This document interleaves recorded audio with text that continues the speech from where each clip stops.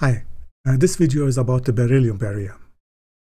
In this picture you can see the nucleosynthesis of the lightest elements. At the top left, that's the nucleosynthesis of helium-4 from hydrogen. At the top right, that's another reaction, CNO cycle, which also produces helium-4 from hydrogen. After the Big Bang, the elements hydrogen, helium and lithium were formed. In the bottom, you can see the triple alpha process that makes beryllium and then carbon-12. However, there's a problem, and this problem is the beryllium barrier. That's the fact that isotope beryllium-8 has a half-life of 8 × 10⁻17 seconds. So after the Big Bang, there was a time period of just 20 minutes to make for the nucleosynthesis of the elements.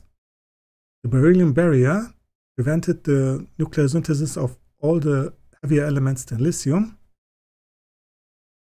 That's why after the Big Bang there was just hydrogen, helium and lithium and no more other elements.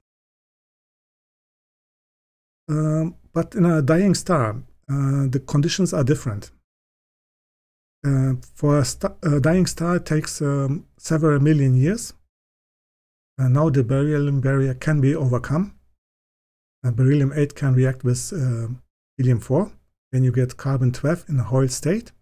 That's another bottleneck, because most of the Hoyle state carbon-12 decay back to helium-4. Only 1 in 2421 isotopes goes to an internal conversion, and then you get carbon-12 in ground state. Then you can continue the nucleosynthesis.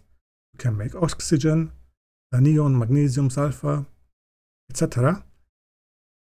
For this, you need a core temperature of 100 million Kelvin. For comparison, the sun's core temperature today is 15 million Kelvin. So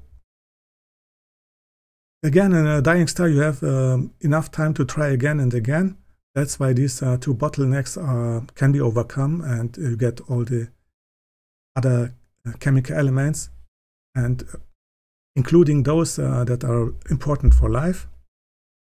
That is how the beryllium barrier works. Thank you for watching. Bye-bye.